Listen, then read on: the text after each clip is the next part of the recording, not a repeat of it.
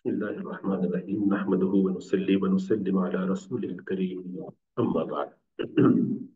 Inshallah, starting from this ayah where we left. أعوذ بالله من الشيطان الرجيم. أعوذ بالله من الشيطان الرجيم. بسم الله الرحمن الرحيم. بسم الله الرحمن الرحيم.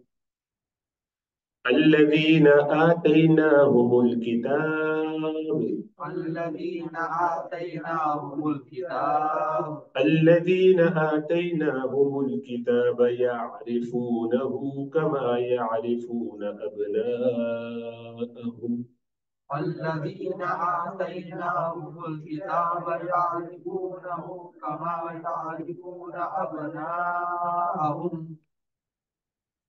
الذين, those people, آتينا, who we gave, whom, them, الكتاب, the book, يعرفون, they recognize, they know, whom, him, means Muhammad sallallahu alaihi wasallam. So they recognize Rasulullah sallallahu alaihi wasallam like ma, they, like what, يعرفون, like what they know, that what they recognize, how they recognize, abna, their children, abna'ahum, whom, their children.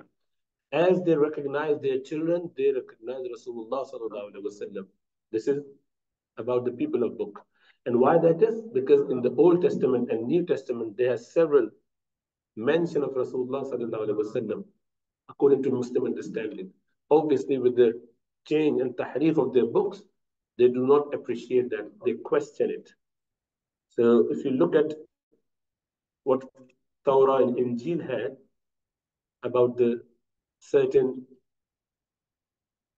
glad tidings of Rasulullah sallallahu alaihi wasallam, likewise in Quran, Allah mentioned that they had it in their books.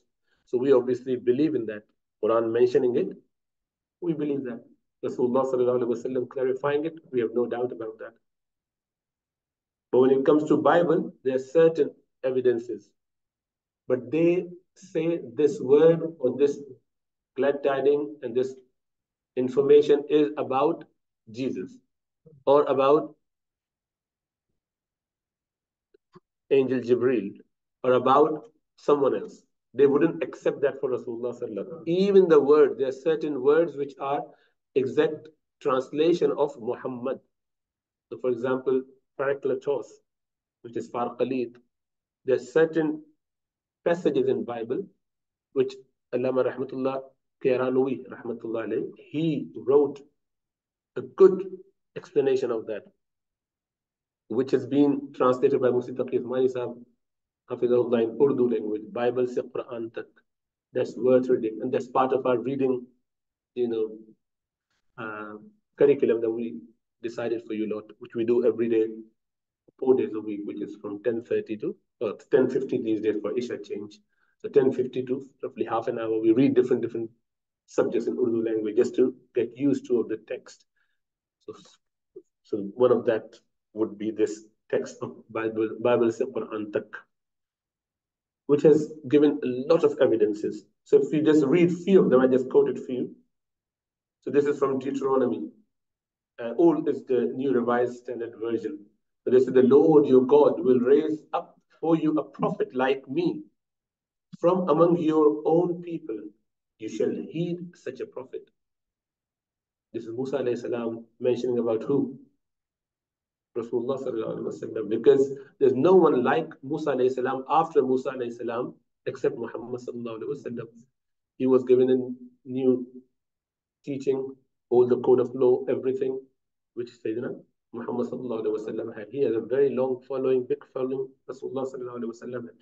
I will raise up from them a prophet like you from among their own people. I will put my words in his mouth of a prophet, in the mouth of the prophet, who shall speak to them everything that I command. Again, this is for Rasulullah sallallahu alaihi wasallam, and this is similar words are mentioned in the Quran. He said, "The Lord came from Sinai and dawned on them from Seir. He shone forth from the Mount Paran, and he came from the midst of 10,000 holy ones. and his right hand, and at his right hand there was flashing lightning for them.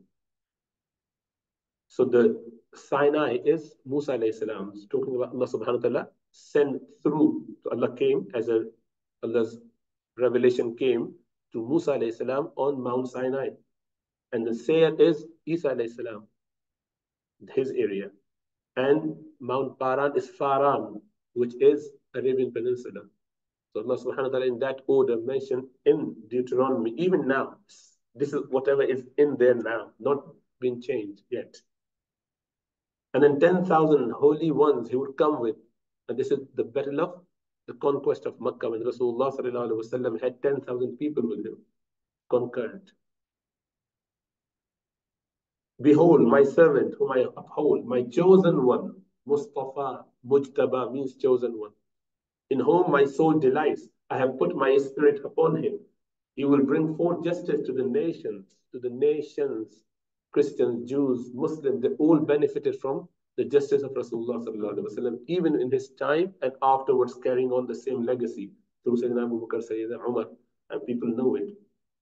He will not cry out to or raise his voice,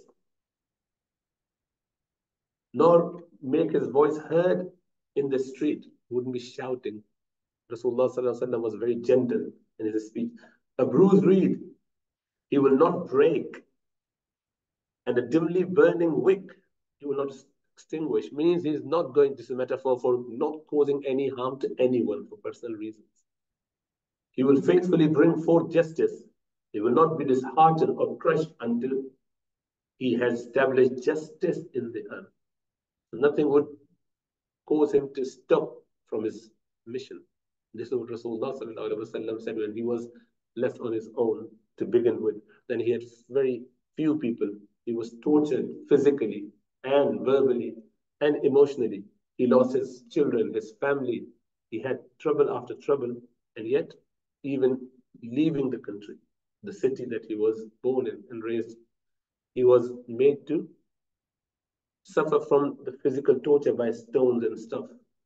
And yet, he carried on to the point that he said, "Oh, Abu Talib, the uncle," when he had to come and speak to him, say, "My nephew, you're giving me tough time. People are asking me to stop you from doing that.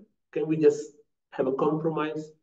It's enough trouble, enough concern, enough hatred, and people are just getting tortured by this. And they're very unhappy of you not accepting their forefathers' idols as their God. So is there any way we can have a reconciliation?" So Sayyidina Abu Bakr, Rasulullah sallallahu alaihi wasallam said to Abu Talib, "Wallahi, even if they put sun on my one hand and moon on the other, I would not stop. Either I would die in this cause, or Allah subhanahu wa ta'ala would fulfill my mission." And this is what happened. This is what Rasulullah sallallahu alaihi wasallam in Isaiah. His mouth is sweetness itself. He is altogether lovely. Muhammadim. This is Hebrew word, Muhammadim. The praise one. Who could it describe?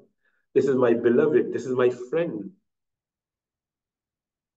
And then, nevertheless, I tell you the truth. It is expedient for you that I go away. It is beneficial for you that I go away.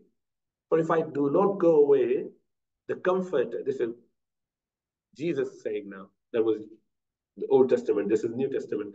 The Comforter will not come unto you. But if I depart, I will send him unto you. And when he comes, he will reprove the world of sin. He just clean the world of sin and of righteousness and the judgment. I have yet many things to say unto you, but you cannot bear them now.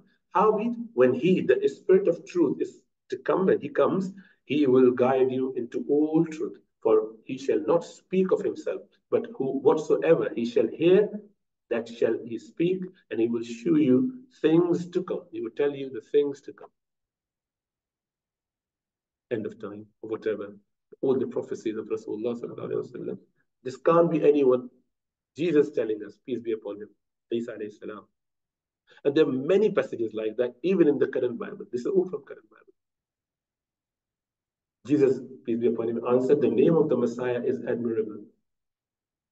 For God himself gave him the name admirable. someone who has been admired. Muhammad, that's the translation of Muhammad.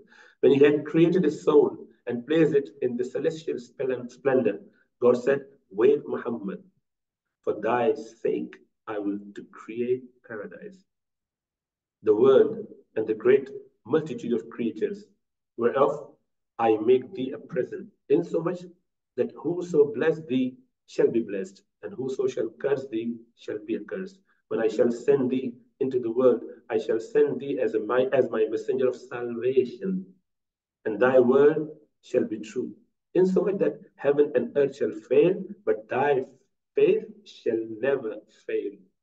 Whatever happens, come what may, you are going to be steadfast. Muhammad is his blessed name. Then the crowd lifted up their voices, saying, O God, send us thy messenger, O admirable one, come quickly for the salvation of the world. But they keep changing those words to whatever. So this is the Injil of Barnabas. Barnabas, whichever way. So this is the disciple of Sayyidina Isa alayhi salam. The problem is he was like Abu Bakr Siddiq to Isa alayhi salam, the right-hand man. And they all accept that. But his Bible, his gospel has come up only resurfaced only about 500, between 400 and 500 years ago. So they say this is so much of a copy of Quran that this is written by a Muslim. We don't believe that it has come from Quran. They do not believe that. That's the only, and this is one of the, I think is a miracle of the text itself from Allah subhanahu wa ta'ala, keeping that main person's account preserved. And if you read it, and I've read the translation of that long time ago, and I used to do a lot of talks on that. It was just like, amazing. Whatever it says has exactly the same understanding of deen. And this Barnabas, he himself, he mentioned how Sayyidina Isa alayhi salam and the disciples, 30 of them, were resting. And he mentioned all of that, what would happen. One of you would betray me, as still there in the Bible. So Judas, Yehuda Iscariot, he went out while they were all sleeping and locked it. So Barnabas himself, in his Bible, he said that we were feeling sleepy, and master, teacher, they used to say Ustad. So Ustad, master, he asked us to sleep. We start sleeping. And I was between the wake and sleep. So I saw angels coming from what you call the window of the top, like ventilating windows at the top, Roshandan. And they took Ustad, and I saw him going while I'm not sure what exactly happened, but I was in the sleep and wake, and I saw him going all the way up to heaven. I saw him going up all the way up. And as I was in this, experience, I heard knock at the door. As soon as there was knock, I just woke up, and I was like, completely got sidetracked. I opened the door, and there was police, and they said, and they just barged inside, and we were all like, everyone woken up, obviously, 30 of us. We were scared about the police because there was already the, warranty out, what you call the warranty for his name, get him out, warrants. So he said, as soon as they entered, they rushed in to that room, our chamber. Everyone got up, and they said, where's Jesus? Where's Jesus? So we all said, you are Jesus. He just came from, and the police then arrested the man. And he started shouting, I'm not, why are you making this up? I'm not Jesus, I'm not Jesus. I'm saying, you are, because he was Jesus, Barnabas said. And this is what we now know, that Allah subhanahu wa ta'ala says, وَمَا قَتَلُوهُ وَمَا صَلَبُوهُ وَلَكِنْ شُبِّهَ لَهُمْ. They didn't kill him, they didn't crucify him, except that we made a resemblance for him. So the understanding is that this man was Judas, Yehuda Iscariot, who betrayed, and he got the police after locking them when they were all sleeping for 30 gold coins. This is still in the Bible. And as he entered, Allah subhanahu wa ta'ala turned his face into Jesus. You have similar appearance anyway, same beard, same robe, same everything. You just need to change a little bit. For Allah, it's easy anyway. So as they barged in, there was a commotion, obviously. And then, so where's Jesus? There is. So he is saying, I am not, because he is really. And they are thinking that he is hiding. So they got confused. So that confusion was the reason for many people among the disciples thought that it was Jesus, perhaps. Even the mother felt, because the face is like Jesus. Obviously, it was for them made to appear like that. And this is what exactly Quran says. Obviously, they wouldn't know then. And then even mom, according to their subsequent, statements, that Maryam alayhi salam, she is coming and holding onto the feet of the hanging crucified son, thinking that this is, you know, obviously she would, because he looks like that. She wouldn't know. The Sahaba of Jesus and peace be upon him, they wouldn't know, because there's no more revelation coming. How would they know? They can't know. So they got confused. Some of them did. And it is more likely that Barnabas himself, he never got confused, but he felt it like this, but then he corrected it. That's why you would not find him mentioned ever again in other books. The main person is being completely out. And that, to me, Allah knows. Obviously, this is Muslim version. They would not accept that. They say that this is Muslims' concoction or whatever. That's up to them. They will find out on the day of judgment. But I think that will happen when Saul, Paul, the first, when he turned up, he was from the people who concocted, who planned this killing of and crucifixion of Isa alayhi salam. He was anti. Why he was? Because these rabbis, it was all Jewish land. And Isa alayhi salam himself was from the Jewish community, from the same family. So he was raised among them. But his criticism was mainly on those rabbis, the leaders, not the common people. He said, when it comes to yourself, you even digest the whole camel. For laymen, you have a sieve for even the smallest of the ants and insects and mosquitoes. They can't have even that much. And when it comes to them, they could do whatever. खुद ऊंट निकल जाते हैं और दूसरों के लिए मच्छर छानते हो. So he criticized the rabbis brutally. And obviously they all turned against him. The government was under Romans. So they were controlling, but it wasn't. The law was implemented according to Jewish scripture. So for them, magic was a major sin, kufr. In fact, disbelief, as it is in Islam, a major sin. So they considered it to be kufr, disbelief. So they said, and they plotted like this, saying that Jesus is doing magic. And magic is, what is the magic? He's turning water into wine or drink of some sort, and according to Bible. But according to Islamic teaching, he would turn a, congenitally blind person into seeing person. Like he would just wipe his eyes. Madarzad andha, someone who is born blind, he would just wipe his eyes and he'll be seeing again. Leprosy was like, completely untreatable condition. But he would touch the body and people would be just fine. And he could tell you what you have eaten and what you stored.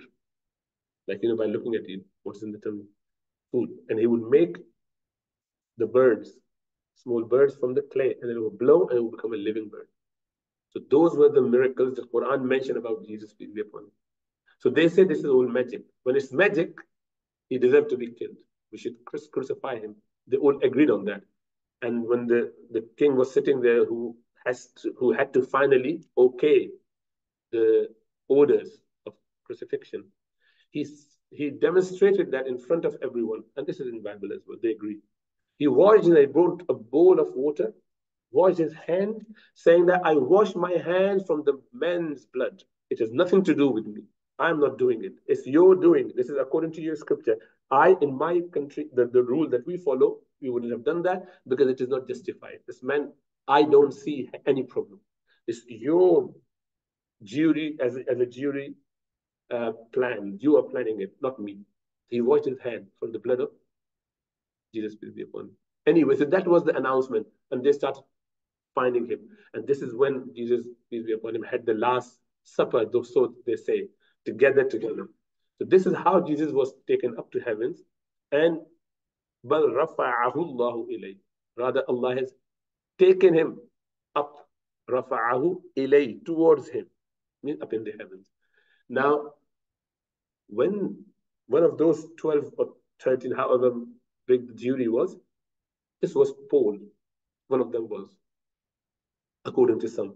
And some say that he was just a common man there from the Jewish tribe, a rabbi, knowledgeable person. But then he said, I saw, 3 days later, I met, I had this mukashafa, this meeting with Jesus, peace be upon him, because they believed that Jesus came back, already come back the third day in the chamber or whatever. The counting is wrong, but anyway, they claim that according to their text. All of this, according to us, has been concocted by Paul.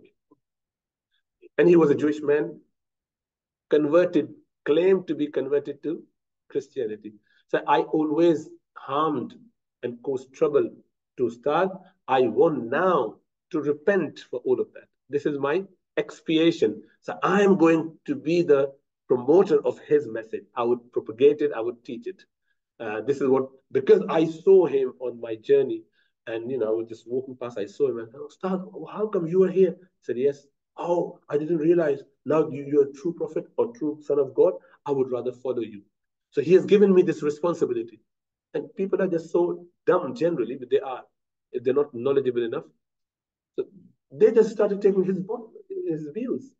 As you guys take anyone who's on the channel, on the YouTube channel, more clout. If you got 100,000, views, then you are better scholar than the one who's got 5 only. This is your criteria. You get more likes there, isn't it? So yes, those big guns in America, in UK, and in Pakistan, and Bangladesh, every part of the world, they are the main leaders, so to say, of the world. And the pious ones, true scholars, are hiding in their small hermits and their masajid. Oh, they Barnabas and all the likes, they are in their small world. They're teaching wherever they could access. And people are following him as the leader because he's more vocal, maybe more clout, maybe more glamour. And he has come up with a new idea. Like Jesus, peace be upon him, he only said that I have been sent to the lost sheep of Israel. I'm only there to bring people back to the track. And what Saul did, he changed it all. For everyone should come. And I'm going to change this and this and this. Everything becomes okay, whatever. And he created this idea, and the people subsequently followed it.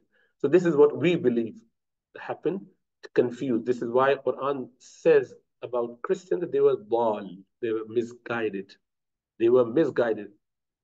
So what Saul cleverly did, used their love and affection and compassion for Jesus, peace be upon him, and made it into a new story, changed it completely, because it is inconceivable for the Son of God or any prophet to come and get in trouble when they got in trouble and start crying. So they say, even in today's text, you would find, Eli, Eli, lima sabaqtani. So Jesus is crying, oh my Lord, why did you abandon me? While he was being crucified. Why would a prophet or son of God, especially if he's sent for this reason only, cry for that? Doesn't make sense. But anyway, this is what they believe, that's them. So Injil Barnabas was something that I always aspired to this. This is amazing stuff. 35 years back. Amazing stuff. Anyway, but they don't believe it. But there's a group of people who believe from Christianity, and they're more close to Islam. And then we know, inshallah ta'ala, because Quran says categorically, وَإِن مِّنْ أَهْلِ الْكِتَابِ إِلَّا لَيُؤْمِنَنَّ بِهِ قَبْلَ مَوْتِهِ. In the same passage about the crucifixion, they didn't kill, they didn't crucify. Allah says, when Jesus comes back, everyone from the people of book would believe in him. If they're true people of book, if they truly believe in the Old Testament or New Testament, they would believe in Jesus, peace be upon him, as the true messenger of Allah subhanahu wa ta'ala, and become Muslim. Like, the true teaching would be there. So before his death, is that before his death, as in before the person died, or before Isa died? Because then he would have his natural death, natural life as well. So from Jewish people and from Christian people, like Muslims obviously, so they will all be together on the side of Jesus, peace be upon him, when he comes, once he has killed the Dajjal, the Antichrist. Some would say, oh, Muhammad sallallahu alaihi wasallam, they actually go to extreme, saying that the Antichrist mentioned in our text, Old Testament and New Testament, is Muhammad now. And some say Jesus was Antichrist. When he comes back, they will consider him to be Antichrist, and Dajjal they will take as Christ. So isn't that crazy? Why that happens? Because if you are not sincere in your search for truth, you get whichever way you get. Your nafs would drag you into all the wrong places. That is why we make dua. Allahumma arina al-haqqa haqqan warzuqna ittiba'ah wa arina al-batila batilan warzuqna ijtinaba. Oh Allah, guide us and show us the truth as truth and give us tawfiq to follow it, and show us the falsehood as falsehood and give us tawfiq to refrain from it. And that can only happen if you are sincere about whatever you do. Make sure that you have connection with Allah subhanahu wa ta'ala in such a way, Ya Allah, oh my creator, even if you're not Muslim, just say, completely, with a free mind, free ideas, no preconceived ideas at all. Whoever is my creator, even if you don't believe in the creator, say, if there is one, I truly and sincerely want you to guide me to the right. Not in such way, in this way and that way. If you guide Allah subhanahu wa ta'ala, the creator, according to your understanding or your baggages, then he's going to do that because you're not sincere there. Sincerely ask, you would get there. Because he hears everyone. So may Allah give us all the tawfiq. وَإِنَّ فَرِيقًا مِّنْهُمْ لَيَكْتُمُونَ الْحَقَّ وَهُمْ يَعْلَمُونَ. وَإِنَّ فَرِيقًا مِّنْهُمْ And indeed, fariqan, a party, minhum, from them, la yaktum, la, most surely, yaktumun, they hide, they conceal, al-haq, the truth, while they know. This is what a group of them are doing. And through that, misguiding many others. But alhamdulillah, people are studying on their own. They're still coming to the truth. They're getting it. May Allah make it. الحق من ربك فلا تكونن من الممترين.